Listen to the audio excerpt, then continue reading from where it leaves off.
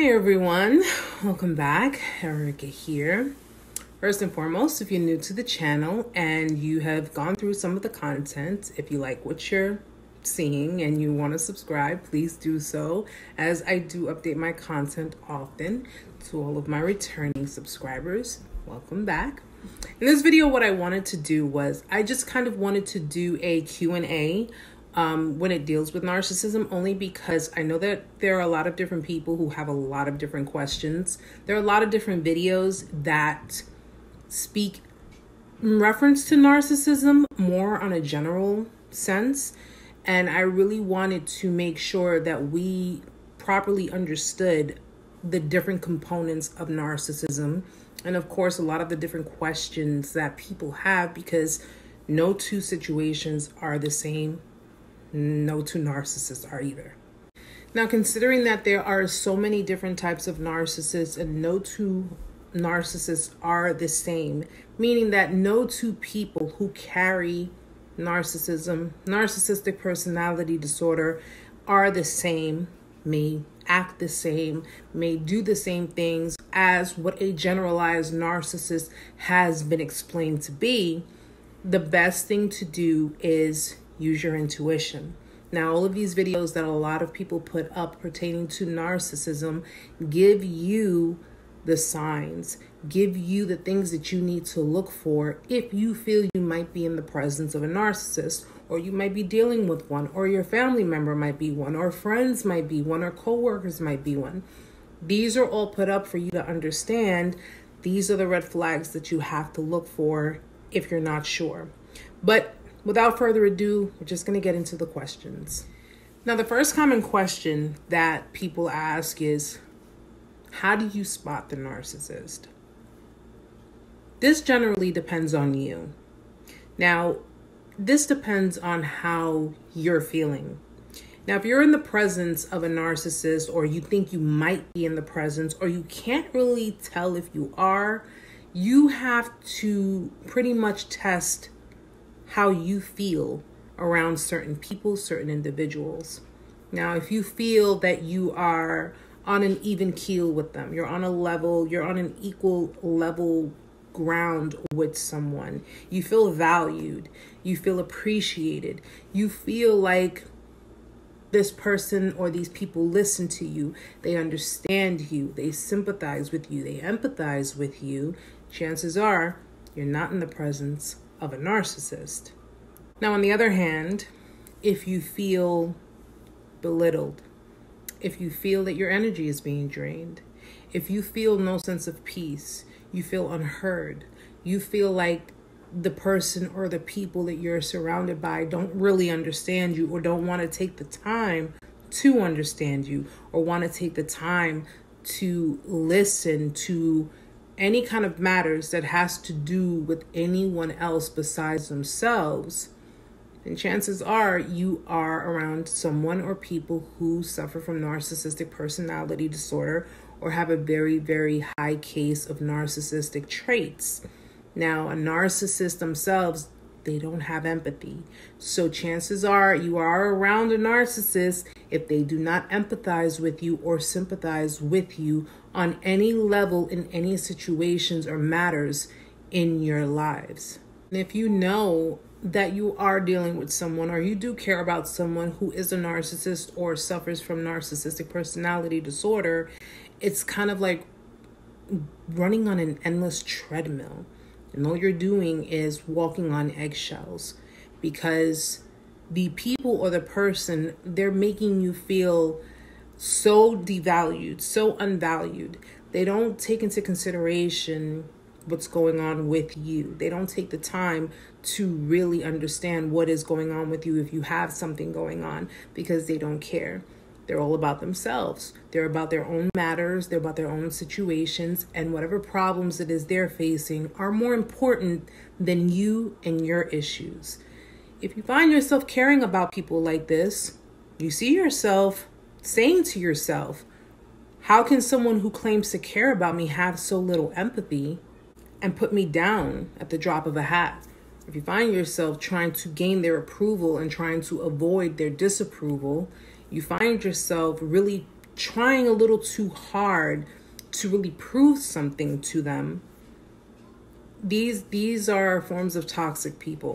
And as hard as it may be, as hard as it may be for you to actually say, I have to cut ties with people like this, you have to. Because I'm a firm believer that if it doesn't sit right with your spirit, if it doesn't sit right with you, you know that these types of people are just nothing but a hazard, then you have to make the clear, concise choice to say, I have to rid myself of this, because it's not healthy. Dealing with people who suffer from personality disorders can be very, very detrimental to your mental health as well as physical. Now, another question that people have is, does the narcissist or people with narcissistic personality disorder ever change? I've already made a video on this, but just to reiterate, narcissistic personality disorder is a distortion of the mind. It's the distortion of thinking, of the way people think. It's something where you have been programmed, not you, but people who suffer from the disorder, they have been programmed to believe that this type of thinking is normal, is healthy, but it's healthy for the person who is in possession of the personality disorder. It's not healthy for the dynamics that they try to create with other people, because the disorder itself is basically saying that my needs, my wants are all that matter. Now, some say that they can change. Some say chances are it's very rare. Based on research, after the teenage years, if the person or the people who suffer from this disorder or who are narcissists do not seek the kind of help that they need to get, because let's face it, they sit there thinking they don't have a problem. So why would you get help for a problem that you don't believe exists? After the teenage years up and into adulthood, it's pretty much ingrained in their mind. So they're going to continuously be the way they are, thinking that what they're doing is normal. What they're doing is protecting themselves, because that's my belief, that narcissistic people are basically doing what it is they have to do to survive whatever dynamics they get in. And chances are it's because of their roots. It's because of their upbringing. You're not going to be narcissistic if you have two secure parents that have shown you stability, that have shown you love and emotions, that have shown you empathy and sympathy. You're not going to be a narcissistic person because you were not created to be that way. There is that big correlation between the parents and the child. And granted, we all went through our own periods where we had our little rebellious stages, and we've gone through what we've gone through as teenagers. But as adults, we know right from wrong. We know inconsiderate from considerate, sympathetic from unsympathetic, empathetic from unempathetic. You understand? It's not something that you just picked up the minute you walked outside your house. It's something that you have been taught to believe. So with that being said, as much as we would want to believe that they are capable of changing without getting the proper help that they should have gotten at a certain point of their lives as they age, it's not going to change. It may diminish in their tactics when they get older, because, it's to the point where what used to work before doesn't work now. But when it comes to their mind frame, their training, their way of thinking, no, they don't change. They don't. And I always advise people that if you're dealing with people who are narcissists or have NPD, it's best to just detach yourself from them, because all you'll end up doing is continuously setting yourself up for more disappointment, more heartache, more problems, more toxicity. And it's not worth your health. Can you beat the narcissist at their own game? Now you got to ask yourself, is this the kind of game that you want to play? Because narcissists, they're the types that do not like to play fair. And they're the types who are very underhanded. They will do underhanded things because You got to remember with them, status, attention, admiration, adoration. They're doing any and everything possible to gain these things, but under false pretenses. Now, if you are not narcissistic, you're not a narcissist, why would you want to play their game? In fact, they rely on you to play their game. Okay? How does a car run? A car runs when you go and you put gas in it, right? So when you put the gas in, you fill up the tank, it's going to go as far as you need it to go. That is simply what a narcissist is. The narcissist is the driver. The car is their ego. And the gas is your supply. Now, playing their game means putting that gas in their tank and giving them something to run with. You understand? Narcissists are terrified of failure. They're terrified of being powerless or appearing powerless. And they're terrified of their egos being shattered. The best way to do this is not play the game at all. I know sometimes it can be hard because they tend to do things that'll really probably make you step out of character. But this is where self-control comes in. This is where you have to really, really put yourself, your mind, in the frame of, I'm not playing this game with you. I know what you're about. And I know what you're doing. And you know what? I'm going to let you do what you do. I'm going to let you play whatever game you want to play. But a game can only be played if there's more than one player. You understand? So if you don't play, they have no choice but to forfeit. And that's going to be a shock to their ego. That's going to be the feeling of being flawed. Holy crap, I didn't get to this person. Holy crap, this person saw right through me. Holy crap, what am I going to do now? They could try to play the game with somebody else. And I always say it, you play the game with the wrong people, somebody going to get hurt. You want to beat the narcissist at their own game? Simply don't play. Plain and simple. We're human. I understand that. And I understand that sometimes we can't help ourselves. But this is a pure demonstration of self-control. Next question. What are some of the worst things you can do in dealing with a narcissist? Simply put, depend on them. Now, we know that narcissistic people are unreliable, okay, because they only tend to their own selfish ways, their selfish desires. Narcissistic people will get more out of a codependent person or a person who has codependent issues as opposed to people who have secure attachments. Now, people who have secure attachments are people who were raised to be not only self-sufficient, not only with empathy and sympathy, but they were raised by their parents who have demonstrated to them a secure, healthy lifestyle, a secure, healthy home. So people who have grown up with this type of dynamic, at the very first sight of a red flag, especially in dealing with a narcissist, they're giving them the boot. That's why a narcissist likes to pick and choose their victims. They like to pick people who have issues. Now, granted, we all have issues, but codependent people are people who, much like a narcissist, endured that trauma in their childhood, but they were basically left to rely on being emotionally dependent on someone else. Now, a narcissist will feed off of that because the codependent person is going to give the narcissist the supply that they want. Even if the narcissist only gives the codependent person little breadcrumbs here and there, or gives them an I love you here and there, and yeah, you mean the world to me and all of that.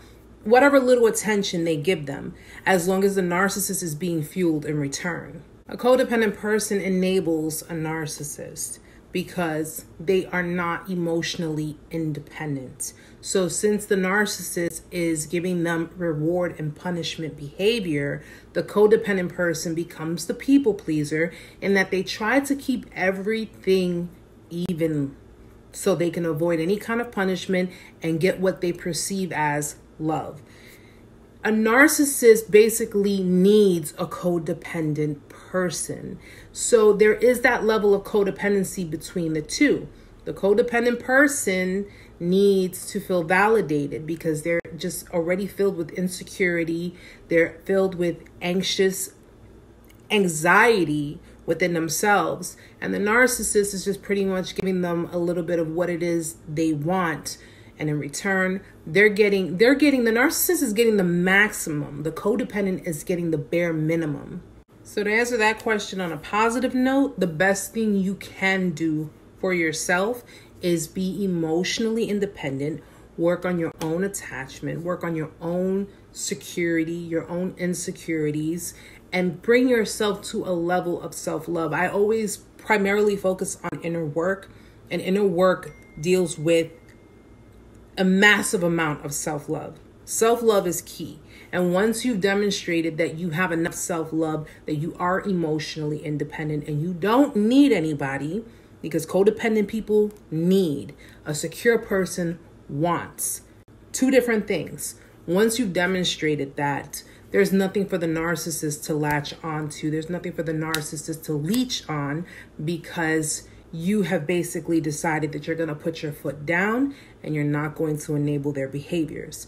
So technically, a narcissist really needs a codependent. How can you protect yourself from a destructive narcissist? Now, we've already learned that narcissists come in different flavors and different styles.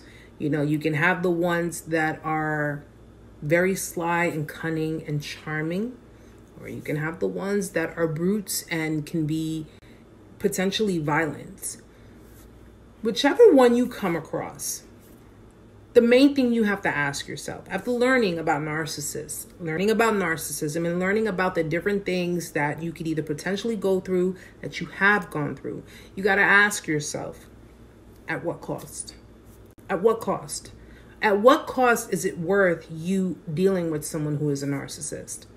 Now, if you want to protect yourself from a narcissist, from narcissists, anyone, could be family, friends, anybody, my best suggestion is cutting contact.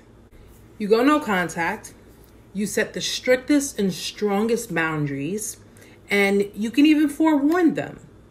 If you dare cross these boundaries, you're going to be facing consequences that are not going to be very, very high grade when it comes to your ego. You have to remember that when you're dealing with a narcissist, it's not about you. It never has been about you. It's always been about them. And even if they try to blame you for whatever their tactics were, their manipulation, the gaslighting, anything, even if it didn't happen with you, it was going to happen with somebody else. It's going to happen to somebody else. Narcissists, they have no qualms, no quarrels with the things that they do. They don't care. They don't care. And if you do not want to be dealing with people who clearly don't give a damn about you and your feelings, then don't deal with them. The best way to get rid of a tumor is what? Cut it at the root and get rid of it. That is it. People have been forewarning so many people about narcissists for God knows how long. And it's not talking to just talk about it. This is the real deal. Toxic people are toxic. They're poison. And you continuously dealing with them, you continuously allowing them in your life and allowing them to do whatever it is they want to do, it's only going to make things worse for you. They don't care. They already know that they're toxic. They know what they're doing. They already have accepted who they are. But why should you? And lastly, how do you heal or recover from dealing with a narcissist? Well, this all depends on you. Everybody heals and recovers differently. But the strongest thing that you can do is first recognize that you feel betrayed, you feel hurt, you feel manipulated, lied to, okay? That everything was an illusion, everything was a sham. if you feel conned or duped or whatever the case may be. Recognize that. Okay, come to terms with that. A lot of time people don't come to terms with it and they don't accept it. So what they can end up doing is actually becoming like the person or the persons that have traumatized them. That's the one thing you don't want to do. One of the ways of accepting is that narcissists, just much like all of us, were trying to get their needs met. However, they were doing it in the wrong way. Now, you were trying to get your needs met by projecting love, affection, empathy, sympathy, all of the normal things that a normal human being would project in order to have that reciprocated to them. But since a narcissist was trained to believe that they have to manipulate and they have to lie and they have to do all kinds of sneaky tactics to get what it is that they want, that's where you guys pretty much just fell off with one another. All right. Once you come to understanding, I strongly emphasize on understanding, because once you learn the components of a narcissist, once you learn what it is that they've been trained to believe they should do to get what they want out of any kind of dynamic, you can then, one, that it's not your fault. It never was your fault. Two, narcissists, they don't have self-esteem. As much as they want to parade it around as if they do, as much as they want to walk with highly inflated egos, those egos are as hollow as my walls, okay? Those egos are very, very paper thin. And since they are unable to create self-validation, self-esteem, they feel the need to suck it out of somebody else. The only thing you can do from that point on is learn from what it is you've experienced and learn to apply discernment in future dynamics, in future relationships. So that way you can look for the red flags. You can look for the signs and the behaviors and avoid it. Also, do what the narcissist could not or would not do for you. Honor yourself. If you manage to get through your healing stages and you manage to get through the motions of dealing with the circumstances, everything that you've gone through, continue to honor yourself. Honor your anger, honor your pain, honor your value, honor yourself. Your self-worth will clearly show once you get through your healing stages and you really just validate yourself. You really love yourself and you really show that, you know what? No, you didn't break me. You didn't break me. You didn't break me down. If anything, I became stronger. I became much smarter. And you know what? I'm not going to let what you did to me affect my future relationships, but I am going to play it smart. You may have faced a big deal of injustice, but know something. It didn't go in vain because it taught you something. It taught you that you're not going to be that vulnerable person anymore. It taught you to shield yourself, to protect yourself. And I always say that if people, toxic people, narcissistic people, any other kind of person that is the total opposite of who we are or has the energy, the total opposite energy of what it is that we carry, they come across us because it's to teach us something. It's to teach us something but about ourselves. So if you manage to get away from narcissists, like I say, be it if it's from your family, friends, love interest, what have you, if you manage to get away from that and be a stronger version of yourself and be someone who actually demonstrated strengths beyond even your own belief, then you have officially started the ending of a cycle. You have started your new beginning in your life, your way of thinking, and it starts with self-love. That's where it starts with. Inner work is important. Continue to do that. Once you do the inner work, you work from the inside out. Trust me, from that point on, you're going to be so intuitive with it. You're going to be so discerning about everything. And you got to learn to trust yourself. Okay? Trust that you're going to make the right decisions. Know the difference between healthy relationships, toxic relationships. Okay? If you're in a relationship with anyone, toxic is when it's you versus them. Healthy is when it's the both of you versus the problem.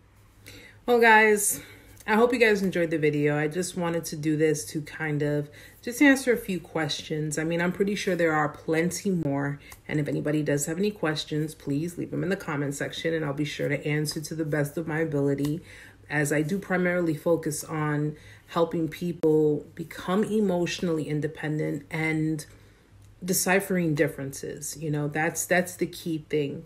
But your mental health is what's important. Okay, so if you have questions, please leave them. If you have feedback, please leave it for me. I love interacting with everybody. And I love hearing good news in regards to people who have been going through their recovery and who have actually managed to really break free from that. That does give me a big sense of hope and knowing that people are really taking the steps to their new beginnings.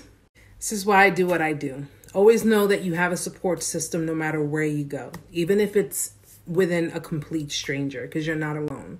All right. So guys, I hope you enjoyed it. I will be working on my next video. And like I said, if you have any questions, leave them in the comment section. If you like the video, please give me a thumbs up. You know, I'm always appreciative of that too. And until next time, guys, namaste.